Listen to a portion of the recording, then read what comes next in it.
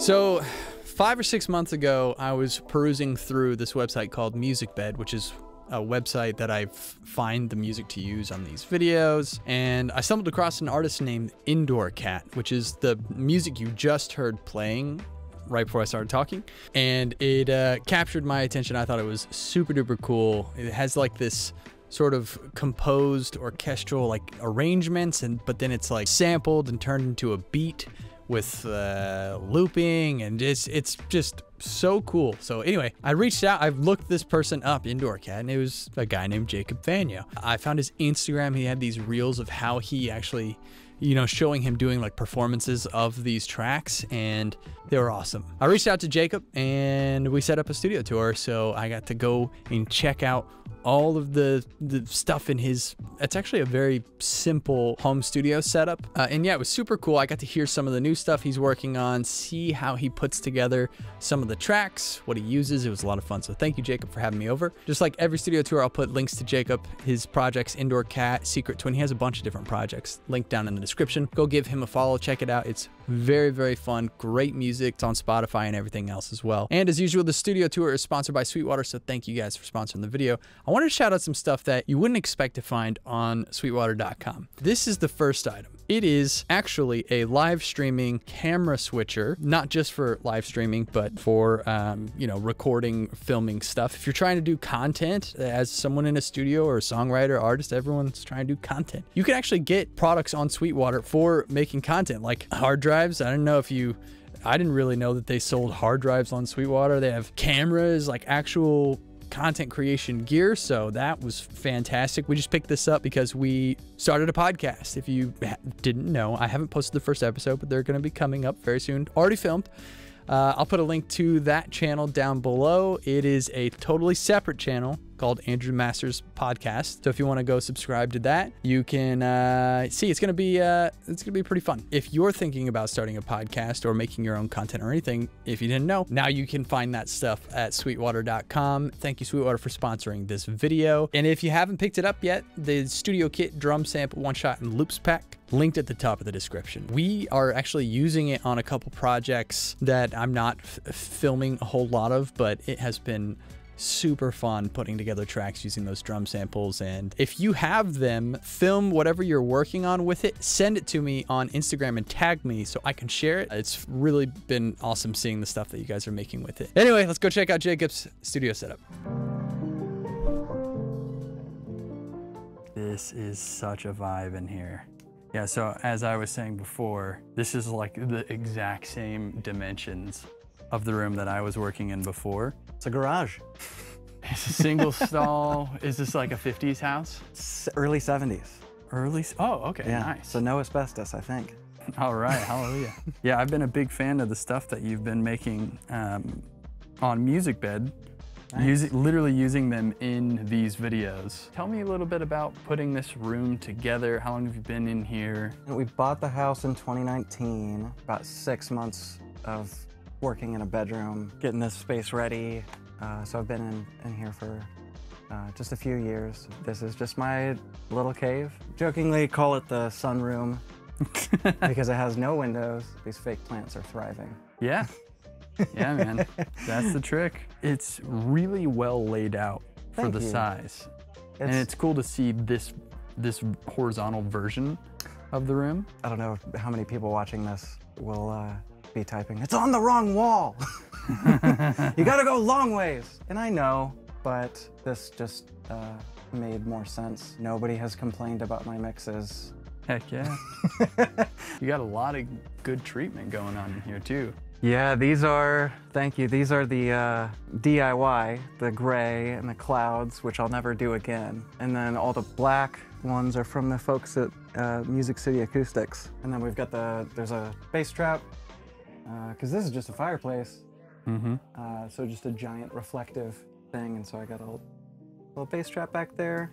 And then this was a tapestry that we had got from a pretty crunchy shop up in Cleveland. When we were first married, we had it, you know, on our bedroom wall. Decided to take it down, and so I turned it into a little panel. Before this, we were in a different house in town renting in a big room. 20-something by 20-something at that point, especially when you're renting, there's only so much you can do with treatment. So moving to a smaller space, I think I would prefer after this space to even have a smaller space. So I like having everything as close to arm's length as possible. Have a thought, turn around, grab the thing, put it in the computer. Tell me, like, I know you have a handful of different projects and just things that you do as a musician, composer. Tell the world in this beautiful camera here, how are you using all this stuff? This is gonna be very relatable to a huge amount of people who watch this video, and I think they'd be surprised to know everything you do with it. I do a number of projects, all kind of with their own flavor. Primarily, I have a project called Indoor Cat, which is kind of an instrumental, lo-fi adjacent type of project. I want to make happy music, and Indoor Cat is a good outlet for me to do that. And then I have just another instrumental project just under my own name that is just more ethereal and spacey. I have a project with a good friend, Andrew called Secret Twin, that is all sorts of folky, anthemic, stomps and claps goodness. I've been working with Mahaffey and crew down in Murfreesboro, composing for children's animation, which has been just a crazy, inspiring, and challenging. It's been a huge period of growth for me in a way that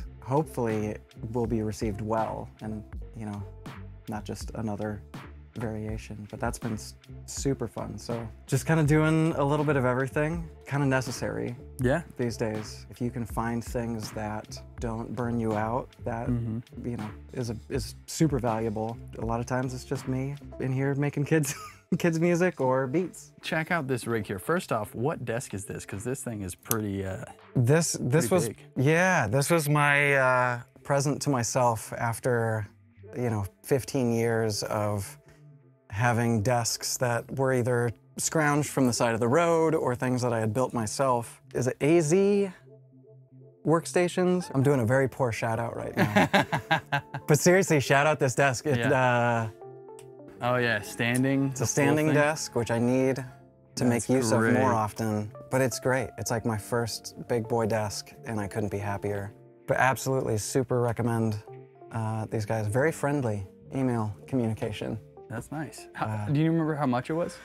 I want to say this finish, I think, was an extra $100, and I think after it was all said and done, shipping and tax, it was something around like $2,500. Oh, okay, cool. Nice. What kind of computer is this? This is the M1 Max. It was another present to myself.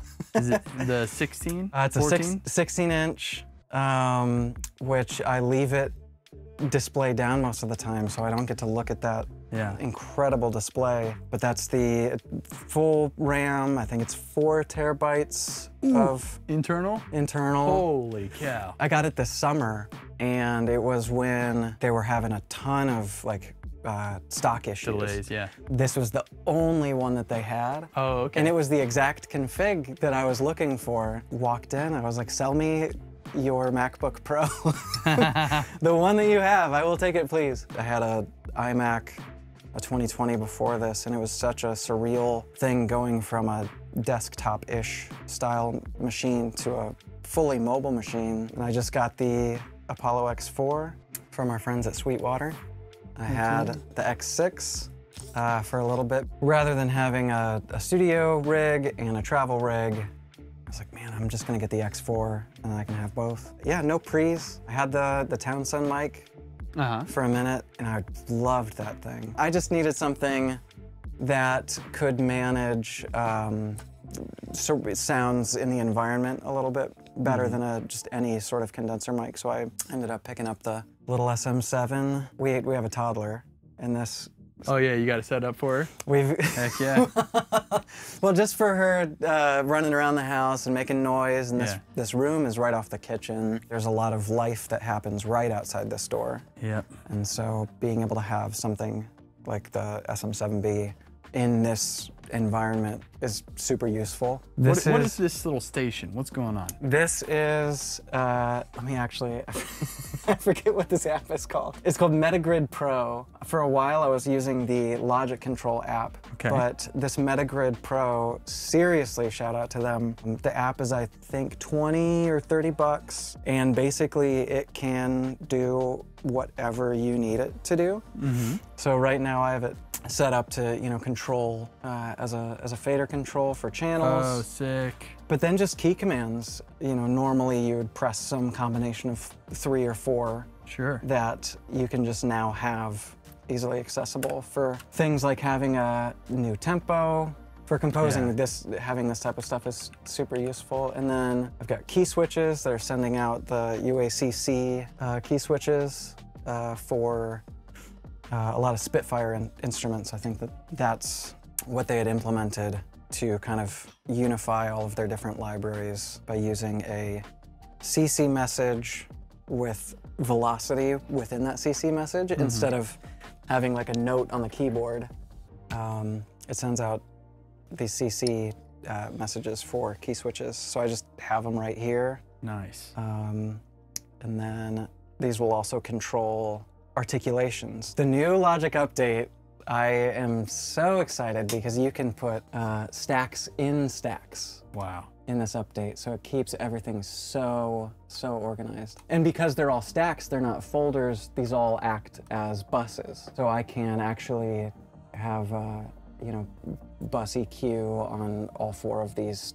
you know, string. So Logic has a really great way of handling articulations, that instead of using key switches, you can have these articulation sets. So instead of having key switches, I can set these notes, I can highlight them right here, set them to pizzicato, and then these notes right here, I want them to be long, and then this note right here, I want it to be pizzicato again, and then that's it. So you just hit.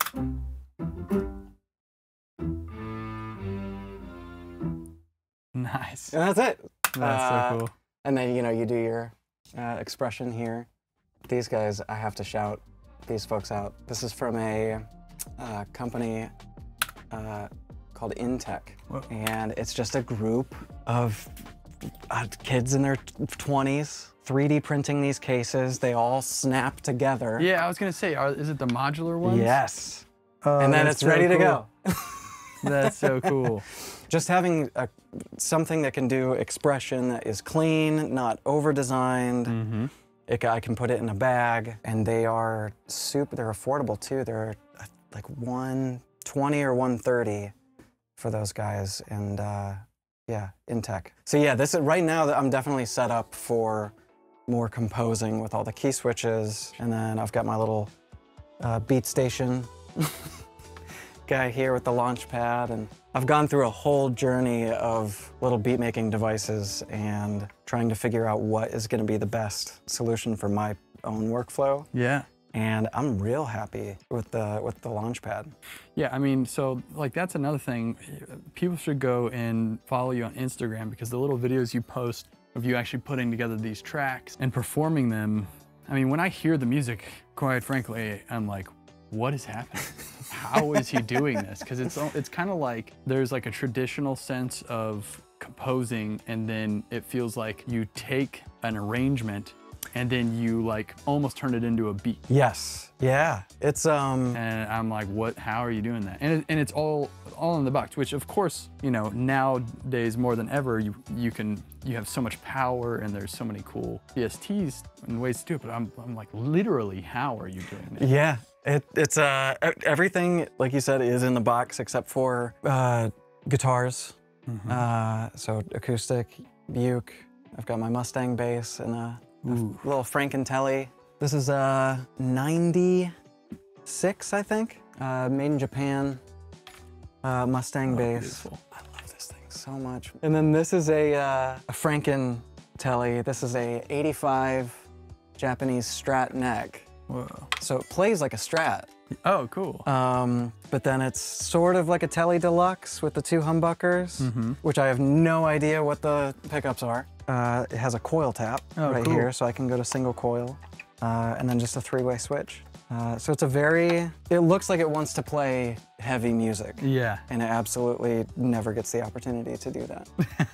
But that's kind of it. I have the one guitar, I have the one bass, the one acoustic. They all do exactly what I need them to do. And just watching a bunch of your videos and seeing all the incredible spots, especially just around town. I've got 2 musicians across the street that I was just saying how I don't generally consider myself a musician. Which is crazy. Well, just in the sense of, you know, you are in a town like this where the bar is so high. And I think for some people that can be intimidating. And I think for me, it like goes back and forth between being intimidating and very inspiring. Just that there's so much talent in a town like this. Because I grew up playing guitar and drums, but when people ask me like, what do you play? I go, well, yeah.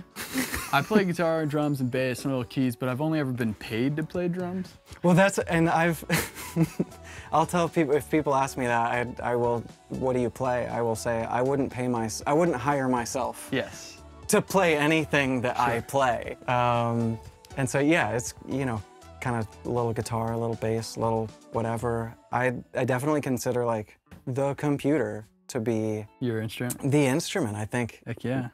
Growing up, you know, you start your band in junior high school. Sure. Growing up in the Midwest, Warped Tour was there wasn't anything higher. Yeah.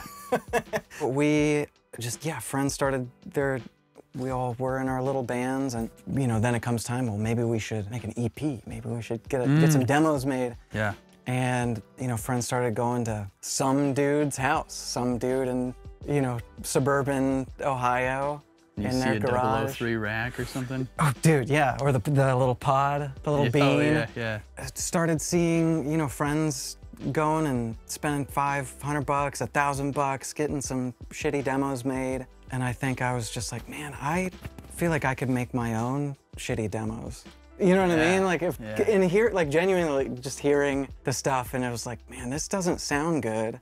I feel like I could make stuff that sounds equally just as not good. Yeah. But I could do it whenever I wanted. Yeah. So I saved up like $500 and got like a PowerBook G4. Nice. That you know, smells like crayons. I don't know what they smelled like, but those old PowerBooks had a smell to them. Yeah. And so that's kind of where it started, where I was just like, if everybody's making bad sounding stuff, well then I can make some bad sounding stuff for sure. Well, you're being ridiculously modest, because the stuff you make sounds fantastic, and thanks. You know, you do have a really great combination of tools. I mean, we didn't even get into any of this stuff. Yeah. This is a new fascination of me, or of mine, which you have like the analog, legitimate, sequential, Juno 106. What is this one? The Matriarch? Yeah, this is the Moog Matriarch. I think that this is an instant classic. I think in 30 years, people are going to be clamoring for these things. Oh yeah. Just in the same way that you know, an original Prophet 5 or you know, just anything from that era, or the Jupiters that now are like cost as much as a new car. Yeah, this Juno, I got it in a trade. I traded an OP1 for this Juno, just straight up, and that ended up being a good trade. Definitely. Everything works well on it? Everything works really well. I've had it serviced. It's clean. By, a guy in town, Ben, Odd Frequency is his username on Instagram. And he, super nice guy, super knowledgeable. And he took it apart, and basically everything that can be brand new on the Juno is, I think with a couple exceptions, but all the chips are new. I think even like all the faders are new. Oh, nice. So it's in real good shape. And yeah, this Matriarch got really recently, just for the fact that it's paraphonic, and you can get just very interesting chords out of a synth that's paraphonic, where each voice is tuned to a different octave. Yeah. There's a lot of like unexpected fun to it that I have found kind of difficult to do in the box. Yep. And so I'm real happy with that Matriarch. Yeah, it looks super duper fun. And the Prophet's the Prophet. You know, it sounds good. I know, people, I mean, my studio is a little stupid because it's just super overkill. Like my thing right now is I want to expand my I/O even more so that I can have 32 simultaneous inputs plus an extra 8, but it's like, yeah, they're all full right now at 22, and I only have 2 keyboards. You gotta get more. Well, so this is sweet because the Apollo has 4 ins that are like combo pre-in-line, and then it has ADAT, but it doesn't have BNC clock. It doesn't have a word clock. Yeah. So if you have an external pre, you have to use that pre's clock. You can't, unless it has ADAT in and out, I think, where you can expand, send it both ways. So what I did is, you know, 1 and 2 is mic and guitar, and then 3 and 4 is just keys, and so I have everything patched. So these 18 and 19 are my ins for the interface. Oh, nice. And then I've got the Rev 2, I've got the Juno, and I've got the Moog in mono, and so. Excellent cable management. I didn't quite notice it until I'm down here, but everything looks very, very nice. Try to get it. Literally, I spent a couple hours because you were coming over. Oh, dude. Well, it looks great. Great work. Gotta make it look good. So here's Rev 2. Yep. And then if we wanted to hear the Juno, boom. Now we've got the Juno. Doesn't that feel good, too? It feels amazing. But everything is hooked up with Midi, so it's all passed through. So I can come over here, set my patch, you know, figure out what I need, you know, the sound that I need. And then because it's all Midi, I can come over here then and put it in as Midi. Quantize, because a keyboard player I am not, and then just hit record, and then boom, everything goes in, and I'm good to go. So pumped on that. It's, yeah, having a, like continuously, was it Kaizen? That you're just continuously finding improvements with everything.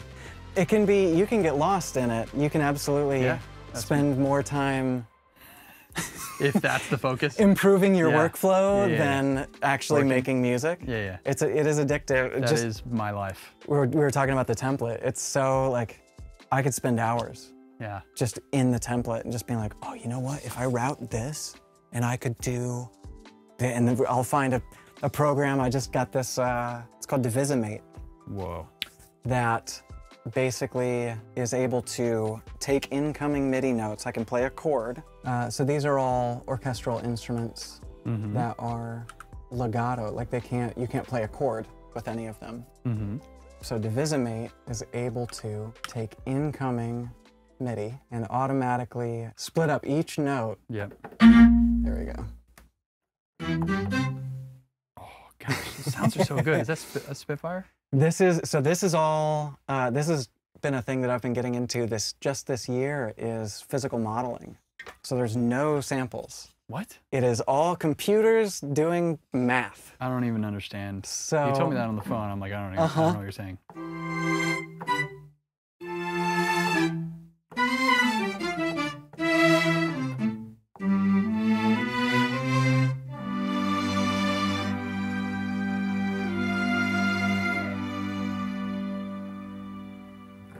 Yeah. God, it sounds so good. I'm really enamored with the physical modeling stuff because you're literally making a computer sing. Like this is, you know, sand.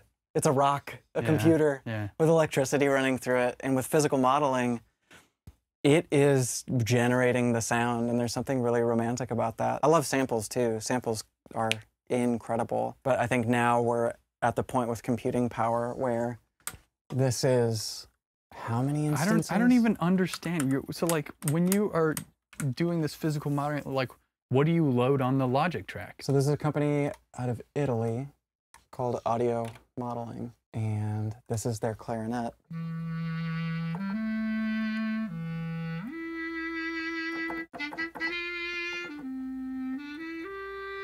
With sampling, you have to deal with key switches. So if you want to play something that is, and then go to, you have to enable a key switch. Okay. But with modeling, there's no key switches. You can just play the thing, while I do, have a workflow set up for key switches, this is just so much more fun. If the sound is convincing enough, especially once it's in a mix. I think it sounds really cool. Boy, that's all you need. And I'm real happy with some of the companies that I've found. I know IK Multimedia has the Moto bass stuff, which is physical modeling for a bass guitar. What I was understanding is like you were running some computer program. Yes. And playing the computer program and it's doing math. But now what I'm thinking is there's products that do the physical modeling and you load them. Okay. Yes. Got it. Yeah. It acts, so it's like a VST. It acts like just any other virtual instrument. Yep. I know that That's crazy. there are plugins out there that only make the sound that you tell it to with physical modeling. Applied Acoustic Systems, I think, is one. Has a instrument called chromophone. Rather than saying like, here's a clarinet for you to play, they say, well, we can model a string, we can model the resonance of a drum head, we can model a mallet, and how all these things can interact, and you can essentially build. You could make this if you wanted to. It would take a very long time. Sure, yeah. And a lot of trial and error. So I'm very grateful for companies like this that... So this one's called SWAM? SWAM, which is an acronym for something. But yeah, they've got like a full orchestra. For strings, I'm actually using a company that's kind of adjacent. Okay. Which is kind of a best of both worlds sort of thing, where they are using samples and impulse responses to get the timbre and the general sound of the instrument, but then using a pseudo physical modeling or synthesis to like bridge the gap between like samples are good at this, physical modeling is good at this, let's take the weak points of both and create an ultra real but ultra flexible VST. So sample modeling's strings I'm really happy with. Heck yeah, can I hear a little bit of it? Yeah.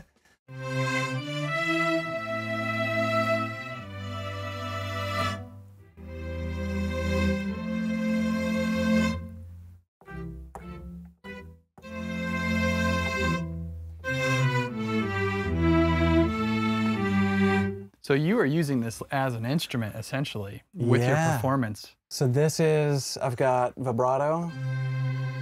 Oh, nice. And then this is general expression. So you can ride these. And some folks will do it with their feet. They'll have like two. Yeah. I want to try out the, like a breath controller. Whoa. Which is like an old like Backstreet Boys style thing that comes around, and you can actually control those things. It's like the position of your head. Whoa. I'm sure you look ridiculous doing it, but supposedly that is like, if you want ultra expressive, that's the way to do it. I've had this long history of like, let me try to get out of the box. Yeah. Let me try to work in the sampler world. And I can, but I'm just so much faster like on a computer. With all the strings and the horns and things like that, obviously those are very useful for the composing stuff. But a lot of the approach that I've brought into the indoor cat stuff is, it can be tricky crate digging and sampling existing work to then, be used in a commercial setting. I use these instruments to essentially create the sample. Like how you were saying, it seems like you're starting from a traditional place and then putting in the beat. That's kind of what I'm doing exactly, where I'm going to create something that hopefully sounds of a different time, of a different era. Yeah, I get mad Stevie Wonder vibes. You know what? I'll take it. Cannot chop it up and throw it into a beat, Yeah, can't play keys quite in the same way. But give me time, I can, I'm very enamored with music from different time periods. I grew up in a really specific house where I could only listen to like very Christian music. Oh, interesting. So there was a lot of musical vocabulary, musical history that I like missed out on. Yeah, same here. I didn't hear the Beach Boys until I was 18. Yeah.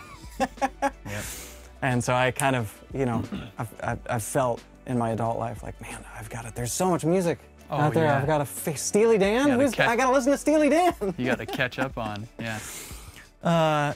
So that's, lately I've just been listening to a ton of bossa nova. Probably gonna make some bossa nova inspired stuff. Heck yeah. You have any advice for young musicians who are trying to find their way? I mean, so many of them are already doing it. You know what I mean? Like I'm so inspired by just 16-year-olds. I remember when I was 16, I was using a computer and I was the weird one. Yeah. For, you know, showing up at a show, and we had tracks and loops and things like that, and people would always cross their arms and be like, I don't know if that's allowed. They're cheating, yeah. And now it's just the embracing of technology, of just these tools are able to, you're able to make so much.